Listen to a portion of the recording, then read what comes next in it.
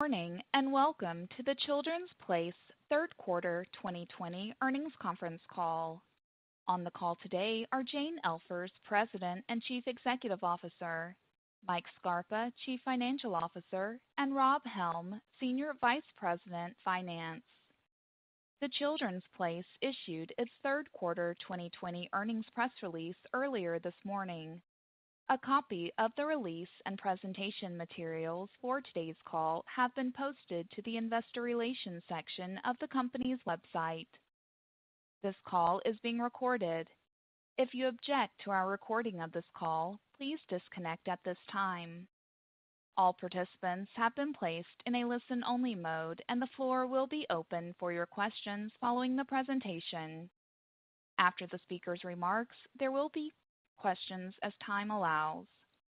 Before we begin, I would like to remind participants that any forward-looking statements made today are subject to the safe harbor statements found in this morning's press release, as well as in the company's SEC filings, including the Risk Factors section of the company's annual report on Form 10-K for its most recent fiscal year. These forward-looking statements involve risks and uncertainties that could cause actual results to differ materially. The company undertakes no obligation to publicly release any revisions to these forward-looking statements to reflect events or circumstances after the date hereof. After the prepared remarks, we will open the call up to your questions. We ask that each of you limit yourself to one question so that everyone will have an opportunity. It is now my pleasure to turn the floor over to Jane Elfers. Thank you, and good morning, everyone. Our back-to-school sales were significantly impacted by the move to remote and hybrid learning models across the country in response to the COVID-19 pandemic.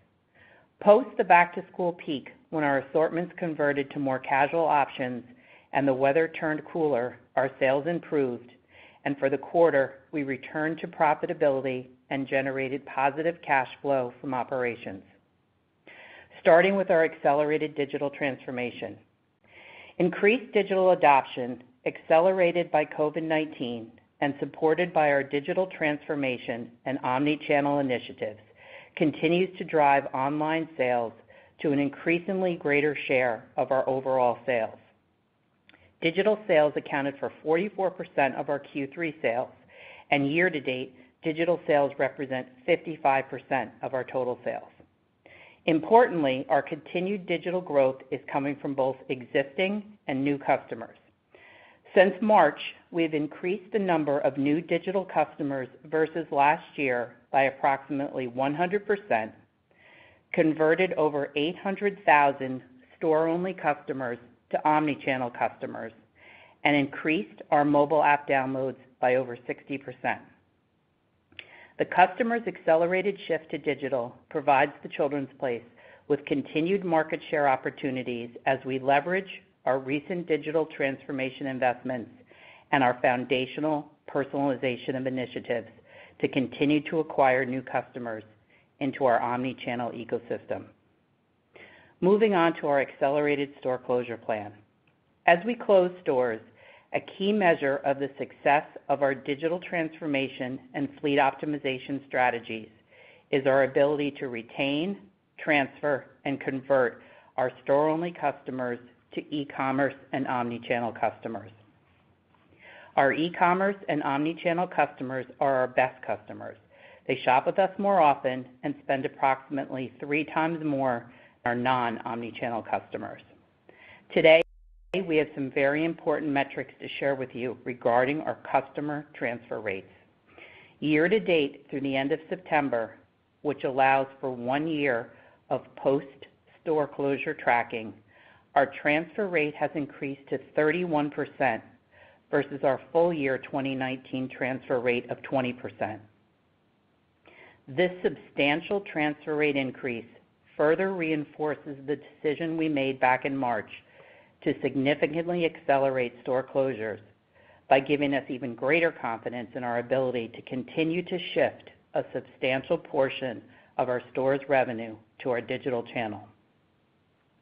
Looking ahead to Q4, we're approaching the fourth quarter with heightened caution and expect both sales and profitability to be under pressure due to the numerous headwinds created by the pandemic, specifically the meaningfully reduced demand for dress-up product, significantly reduced store traffic, the recent nationwide spikes in COVID-19 cases resulting in additional temporary store closures, social distancing requirements, and reduced mall operating hours. With respect to our digital business, to ensure on-time holiday delivery, we have already been advised by our major carriers to move our standard shipping cutoff up by 3 days from our original date of 12/18 to 12/15 due to the capacity constraints across the domestic transportation network. In addition, the related freight surcharges imposed by our major carriers will put additional pressure on e-commerce margins during the quarter. Lastly, and most importantly, our business model is driven by occasions and events in the lives of our customers.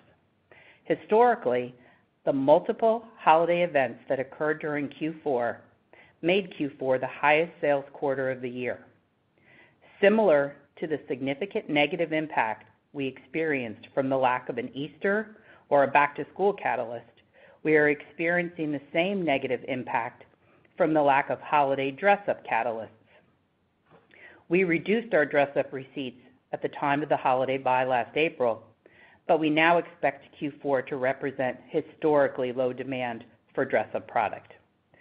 This is due to the pandemic-driven cancellation of nearly all school-related social events, including in-person holiday parties, parades, and concerts, combined with a holiday season that provides for limited socializing through strict social distancing requirements, limited family gatherings, and mandated cancellations of large in-person social events. While we continue to manage through the many short-term challenges brought on by the pandemic, we remain focused on the opportunities. We estimate that the pandemic has accelerated our long-standing transformation strategy by approximately 5 years with respect to store closures and digital penetration. The good news is that due to the accelerated investments we made in digital transformation prior to the pandemic and the work we had done on fleet optimization over the past decade, we were prepared. We believe that our focus on scaling our digital transformation investments and accelerating store closures, further bolstered by our increased sales transfer rate, positions the company for accelerated operating margin expansion in a post-COVID environment. And now I'll turn it over to Mike. Thank you, Jane, and good morning, everyone. I'll start by reviewing our Q3 results. I will then provide an update on our progress on the strategic actions taken to significantly accelerate our store closures. I will then provide insight on how we are approaching the fourth quarter. Starting with our Q3 results. In the fiscal third quarter, we returned to profitability, generated positive operating cash flow, and delivered adjusted EPS of $1.44. Net sales decreased approximately 19% to $426 million versus last year's $525 million. Our sales for the first 5 weeks of the quarter were significantly impacted by a decrease in back-to-school sales across all channels due to schools adopting remote and hybrid learning models. From the beginning of August through Labor Day, we dropped over 40% in total net sales. Sales were also negatively impacted by the 151 permanent store closures during the past 12 months, as well as the extended temporary store closures in New York and California, which impacted 52 stores for a significant portion of the quarter. Immediately following Labor Day, when we passed the peak back-to-school selling period, our assortments converted to more casual options, the weather turned cooler, and our sales improved. After we passed the peak back-to-school selling period, we experienced productivity at over 90% of last year's levels for our stores that reopened. Post-Labor Day, our e-commerce channel rebounded and saw sales increase of approximately 20%. Despite the negative impact from back to school, e-commerce penetration increased to approximately 44% of total net sales. Our U.S. sales decreased approximately 20% versus last year, while Canada sales only decreased approximately 5%. Canada performed better than the United States due to almost 90% of Canadian schools utilizing 100% in-person learning. Adjusted gross margin. Adjusted gross margin decreased 210 basis points to 35.7% of net sales, a significant improvement versus the margin declines we experienced in the first half of the year. Merchandise margin expanded in the quarter in both the digital and stores channel. The overall gross margin decrease was the result of the increased penetration of our e-commerce business, which operates at a lower gross margin, and the deleverage of fixed cost due to lower sales. Adjusted SG&A. Adjusted SG&A was approximately $104 million versus $117 million last year, and deleveraged 210 basis points to 24.3% of net sales. The 210 basis point decline was a result of the deleverage of fixed expenses resulting from the decline in sales and higher incentive compensation accruals, partially offset by a reduction in store expenses resulting from our permanent store closures, as well as a reduction in operating expenses associated with actions taken in response to the COVID-19 pandemic. Adjusted operating income. Adjusted operating income for the quarter was $33 million versus operating income of $63 million last year, and deleveraged 430 basis points to 7.8% of sales. Tax rate. Our adjusted tax rate was 30% versus 23% last year. Moving on to the balance sheet. Our cash and short-term investments ended the quarter at $64 million as compared to $36 million in Q2.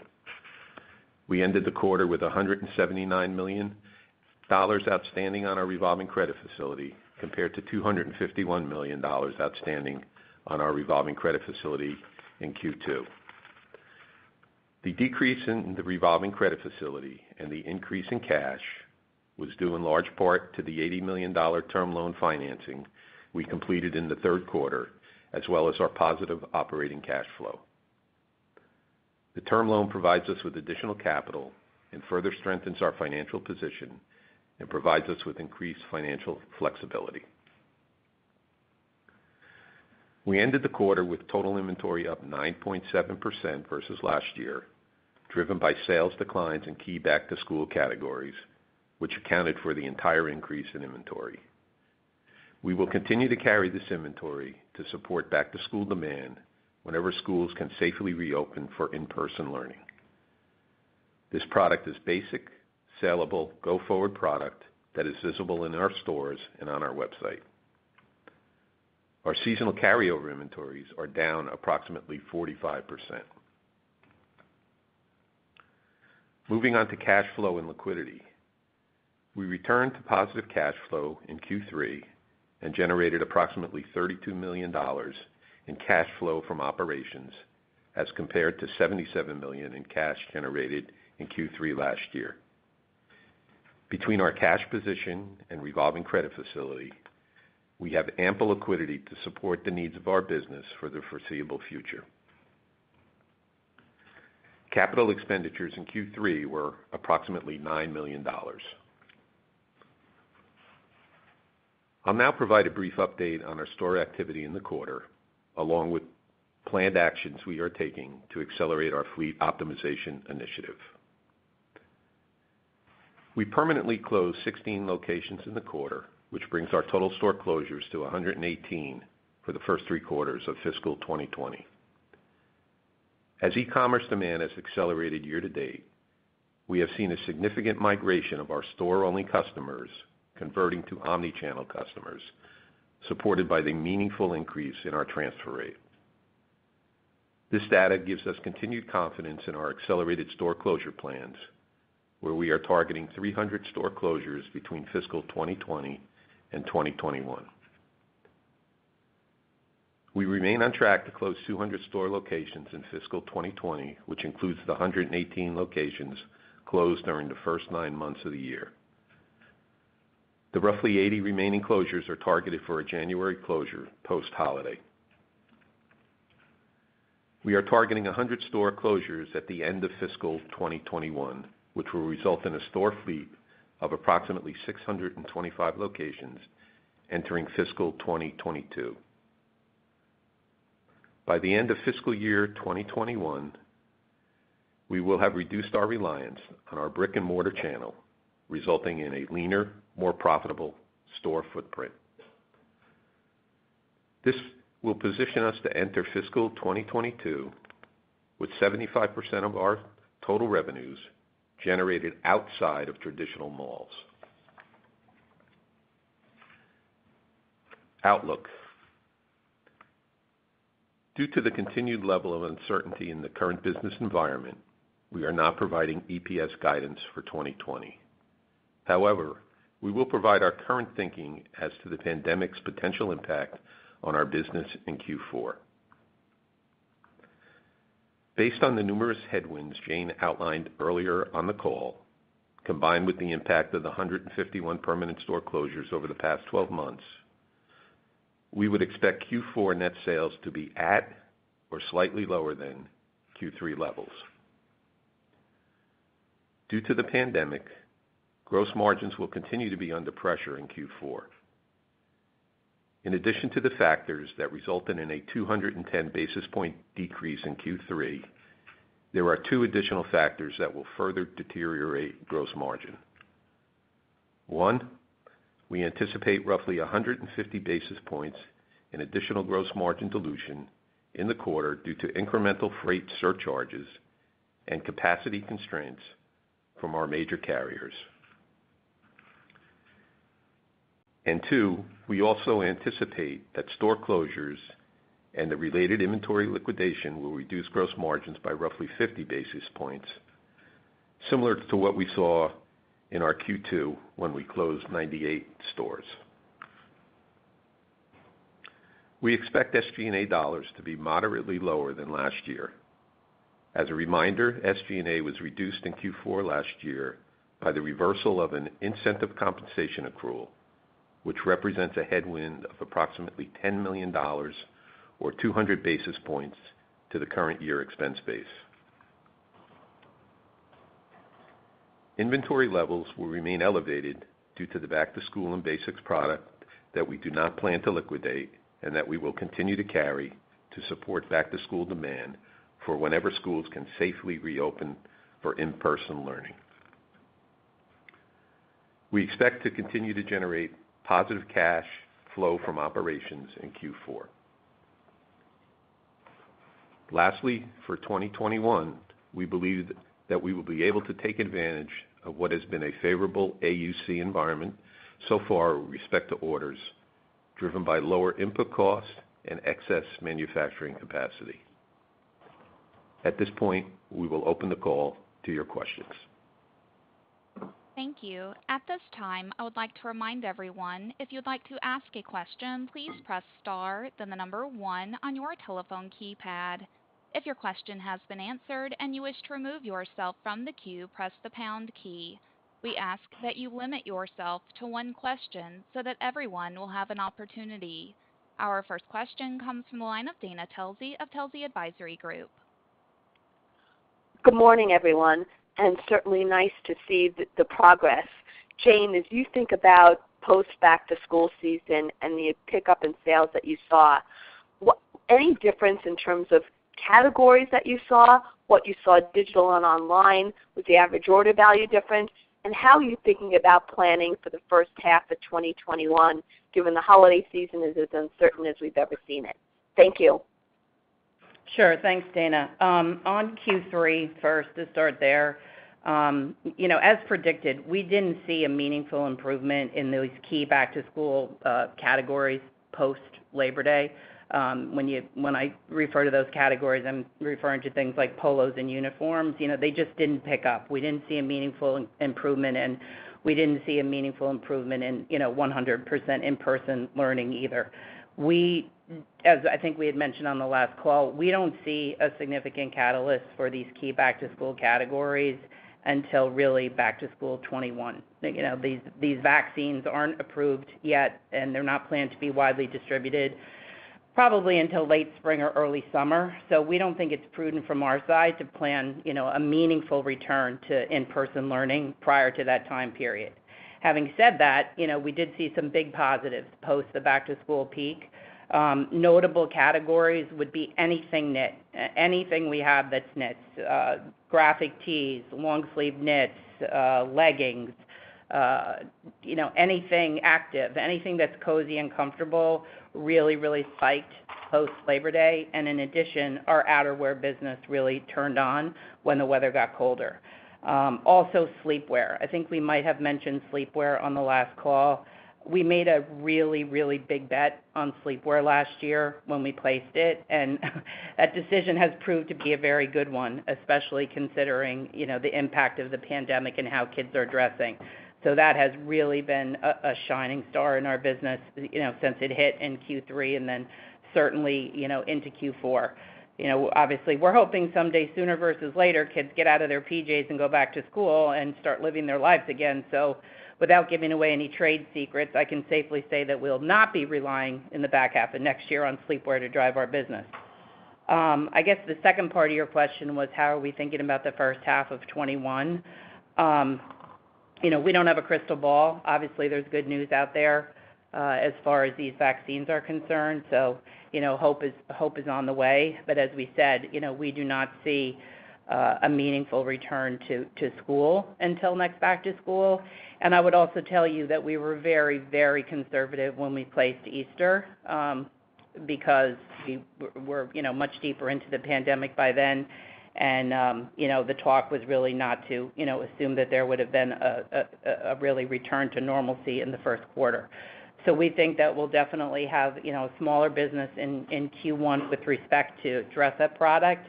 And then I think we'll start to see things hopefully open up as we get into Q2 of next year. What I would tell you is, to give you guys some insight of kind of how we think of the whole thing.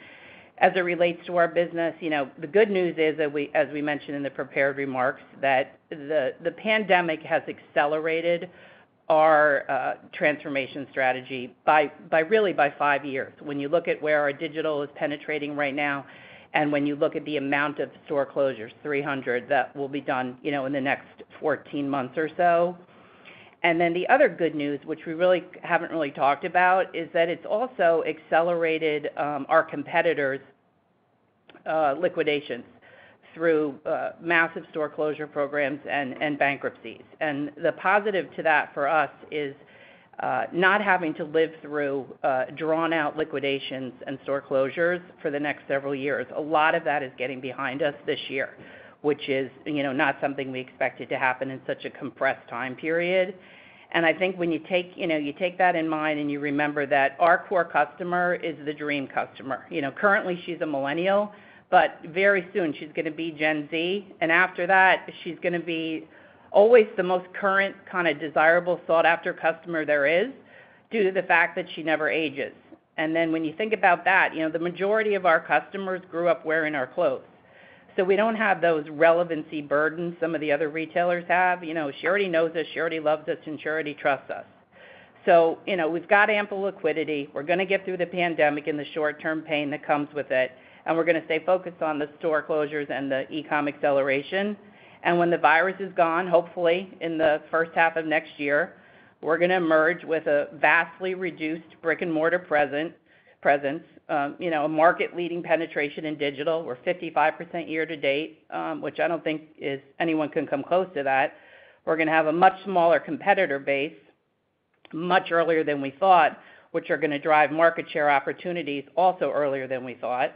We will have done a ton of work on right-sizing our P&L. And, importantly, we can't forget we're going to have a second chance to effectively launch Gymboree. And I think all of this is really positioning us to drive accelerated operating margin expansion starting in the back half of 21. Your next question comes from the line of Jim Chartier of Monness, Crespi, Hart.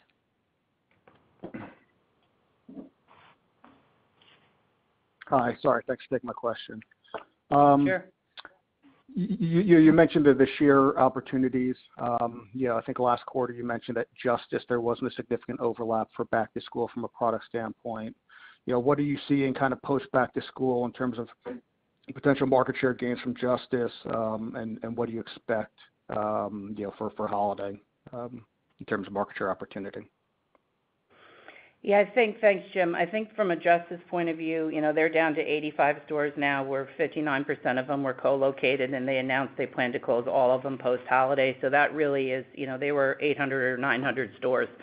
So that is a major opportunity for us. It's on the girls' side of the business. It's in the older side of the business, sizes 4 to 20, which is really our sweet spot. And a lot of their business is driven off knits and dress-up type product as well. So I think we do have a big opportunity there. They were 1.7% of the market share in 2019, about a $450 million business. So I think that we can pick up a good share of that in the stores that will be remaining as we exit 21 with the 625 locations. A lot of those will have been locations where Justice was. And I also think, there's a big online opportunity there as well on the girl side of the business in those categories like dress-up and knits. They didn't really have a big business in, kid and basics. That wasn't their thing. Uniforms, polos, things like that. So it's really coming out of the more casual categories. Our next question comes from Adrienne Yih of Barclays. Good morning. Nice work on the progress from our side as well. Jane, I was actually wondering if you can actually delve a little bit deeper into the Gymboree commentary, and then for Mike, on the merch margins or the gross margins, can you give us some color into the three components of it, the merch margin expansion and the pressure from e-commerce, and then the kind of components of what creates the deleverage?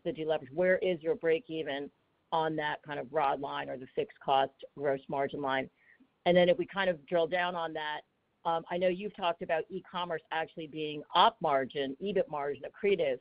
So I think more importantly, as you shift to e-commerce, that's what we really want to know, the dynamics of how much accretion we can expect from e-commerce. Thank you. Sure. Thanks, Adrienne. I'll take the Gymboree part, and then I'll hand it back to Mike. We all have talked about it a lot, that Gymboree launched 3 weeks, prior to the pandemic. Gymboree is a business that, like no other, is built on occasions. So every special occasion in our young customers' lives is what that business is built on. And we have not obviously had that catalyst. So we didn't have the catalyst around Easter time. We weren't able to celebrate 4th of July in parades, and we certainly weren't able to celebrate Halloween. And now a very important quarter in their history is really dress up and all the holiday catalysts that come during Q4. So Mom is extremely loyal. She is really loving our product still, so we feel very strongly about that. We are getting very positive reactions from her on social media. I think we mentioned on the last call that we launched underwear. We launched Jimmy's, which was extremely well received, both of those. And really what we're looking through is Q1 again of next year, because we're not planning on having a robust Easter business in TCP or Gymboree, and we're really looking to the back half of 21 to kind of quote-unquote relaunch Gymboree. We still believe in it as much, if not more so, than we did before we launched it, because now we have the credibility from Mom that we hit the product, we hit the nail on the head with the product. And, we've learned a lot. We have made some adjustments in our assortments based on her response to the response to selling and also to her commentary. And I think we had mentioned before that we thought it was eventually $140 million opportunity. So nothing has changed as far as our confidence in that brand. And from a gross margin perspective, we saw merch margins up in both our store channel and our e-commerce channel, probably to the tune of, about 100 basis points or so. So meaning that our e-com penetration and the leverage on fixed expense was, slightly in excess of about 300 basis points. As you think about the fixed component in our gross margin. The key is the occupancy line, which is the biggest number there, and that continues to be refined and adjusted as we continue to shut stores and negotiate with our landlords. So at this point, I'm not comfortable giving any type of like a formula out in terms of how to think about the leverage of fixed based on penetration, just based on that occupancy fluctuation. Your next question comes from David Buckley of Bank of America. Hi guys, good morning. Mike, just to clarify, on the fourth quarter gross margin, are you planning for merch margin expansion there? And then just on the e-com channel in the third quarter, it looks like growth slowed a little bit versus the first half of the year. Was there anything specific supply chain wise or otherwise in terms of headwinds to the channel this quarter, and anything that would potentially carry over into the fourth quarter? From a gross margin perspective for the fourth quarter, we indicated that in addition to the factors that took place in the third quarter, which was a positive merch margin, e-com penetration into leverage of fixed, that we'd have that roughly 150 basis points in additional gross margin dilution due to the freight surcharges and some capacity constraints from our major carriers. Also, as we experienced in Q2 of this year when we liquidated 98 stores, obviously we have about 80 plus stores that will liquidate in the fourth quarter. We expect gross margin dilution of roughly 50 basis points. So yes, we are expecting positive merch margins in Q4.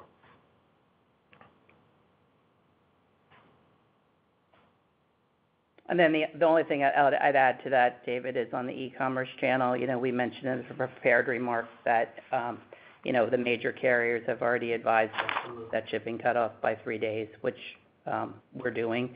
So that will certainly impact the top line on e-com.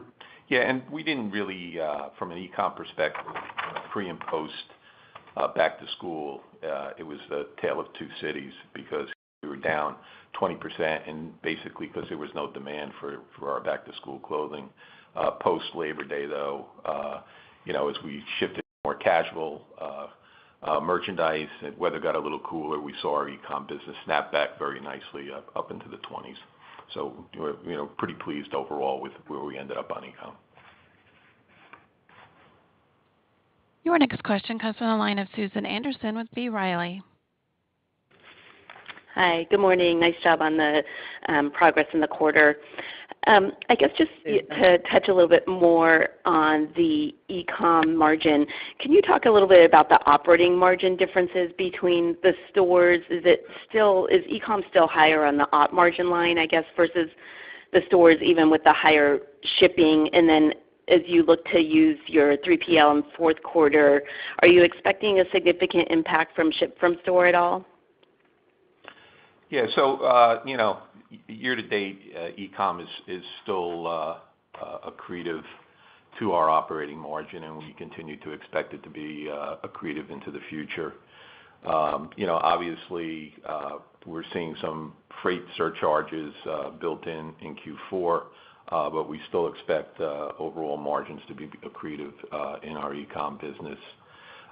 From a radial perspective, we'll be utilizing them in Q4. They'll probably represent close to 40% or so of the demand that we need to ship for Q4, and we would expect ship from store to be at a normalized rate, which is call it in the high single digit range in terms of shipping for demand.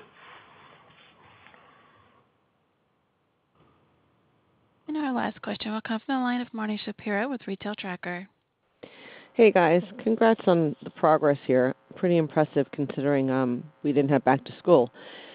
Can you talk a little bit? I know you have relatively low returns, and I'm curious if you've seen that change at all with the significant shift online, and if you could also talk about just the habits of your customer online as far as average basket or transaction size and how frequently she visits online versus in store. Not in store today, in store in the past, I guess. Yeah, well, first of all, on the returns, no, we have not seen an increase in returns, which is a huge positive to our brand. We've always had a very low return rate, and to continue to see that with the outsized digital increases we've seen is, certainly a positive to the P&L. As far as visiting online, we have seen higher units. We have seen higher transactions from our customers. Our traffic has been very, very strong since the beginning of the pandemic, and we've had very, very strong conversion metrics online as well. I think all this bodes, well for the foundational changes that are happening in 2021. What we're doing now is a lot of work as far as keeping these new customers who have come into our digital ecosystem. We need to keep them. As we mentioned, we picked up 100% over last year in new customers, and we converted 800,000 of our store-only customers. So a big focus is retaining all those new digital customers that we've acquired since the onset of the pandemic. The timing, again, works really well for us. We've talked about our digital transformation a lot, and we have the tools in place now to welcome these customers into our brand and, importantly, the tools to engage and retain them. So over the past year, we've been working very hard to really get, if you will, behavioral and life cycle data into our messaging. So we've enhanced the email segmentation, we've added purchase activity, we've launched a dedicated email program with curated product, we've launched a new trigger program, which is working really well for us. That targets the customer. I think we talked about it in the last call. Potentially, it targets the customer at every stage of their life cycle with respect to brand and the purchase funnel.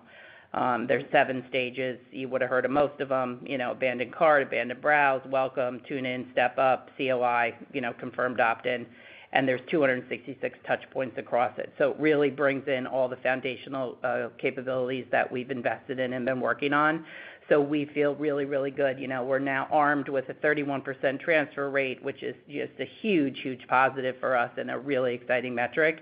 And we feel like we have the tools in our toolkit to keep these customers long term as we continue to ramp up and accelerate this digital transformation.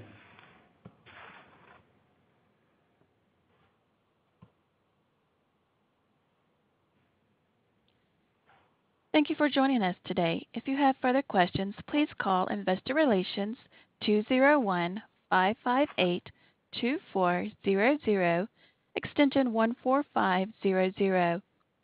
This does conclude the Children's Place third quarter 2020 earnings conference call. You may now disconnect your lines and have a wonderful day.